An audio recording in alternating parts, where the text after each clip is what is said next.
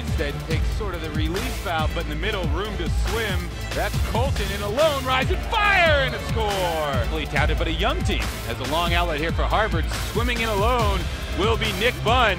One-on-one with Krauser. He pumps once and skips it home. It's getting a chance to play its game in its pool here. Has the early lead and extends it. Place you want to get ejected from. See if it comes back to bite. St. Francis says that's pretty score. Do something with it. There's Colton. See if he rips. He doesn't. Noah Harrison really sticking to him. The ball away from danger and find a good outlet. Rising, fire, score! Okay.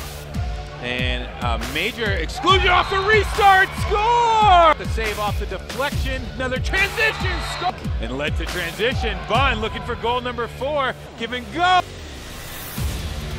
Oh, tough pass, good catch, Colton. Inside, all alone there!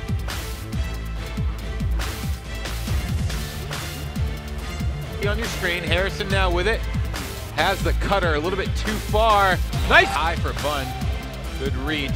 There it is again, Harrison! Any other old game a couple hours beforehand.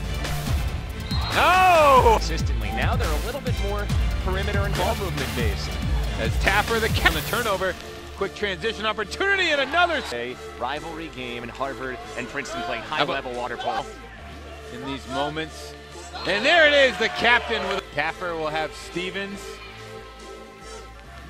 And Ondrzejczyk down space to swim. Using his body well to shield his defenders. Rise, fire! Following you, I speak your language. Hey, an answer for the Crimson.